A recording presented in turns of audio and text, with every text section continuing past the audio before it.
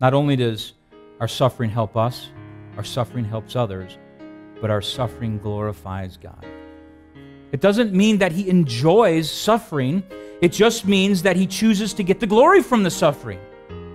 And again, these are components like I just mentally can't get it together. He doesn't enjoy suffering.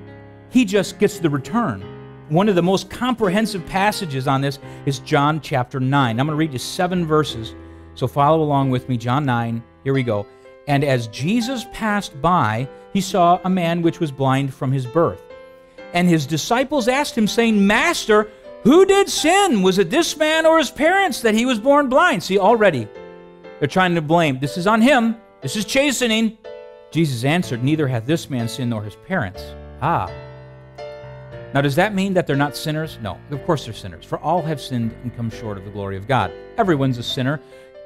Verse 3 is a response to verse 2. Who did sin, this man or his parents, that he was born blind? What Jesus said is neither. It's not their fault. But he goes on to say, but that the works of God should be made manifest in him. He goes on to say, I must work the works of him that sent me while it is day. The night cometh when no man can work.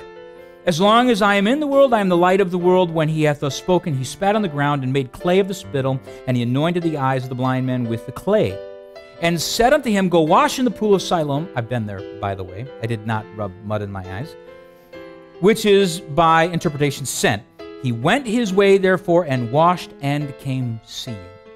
This guy who was born blind was not his fault.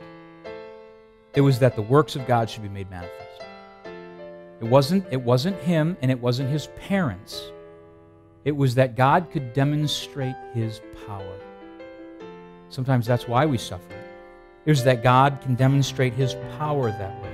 This man's tragedy was a result of God's will in his life. Explain that one. I can't. Outside of the fact that God gets the glory for it, he's the creator, he can do what he wants with his creation, and now the return on the investment is that he came seeing. And later on, other people who read this story believed and placed their faith in him. So somehow or another, God used this man's blindness to produce fruit in his life and in other people's life. God got the glory.